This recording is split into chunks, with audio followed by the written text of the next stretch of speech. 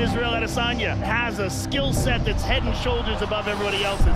He's one of the greatest of all time, in my opinion. I know I'm the best in the world because I never picked the easy guy. I picked the toughest challenge. Right now, where I'm at in my life, I want to make sure I leave no stone unturned. There's killers out there, and I'm ready for everyone.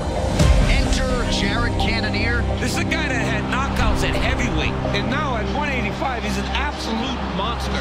Oh! Cannonier! Statement made! I want that shot next. It's me, nobody else, me. I can beat any man on the face of the planet. So, Adesanya, here I am. I'm ready. Jared, you're next. Be careful what you wish for. There's no easy way. Israel Adesanya! He's the best striker that we've ever seen. One of the biggest superstars in this sport. But Jared Cannonier can put people to sleep. That's a terrifying man. I'm prepared for Max Holloway again. It's about time! Let's go!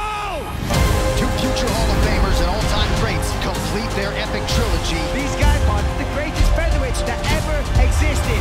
Sean O'Malley is an absolute star in the making. But Pedro Munoz is a savage. This is the biggest test of his career.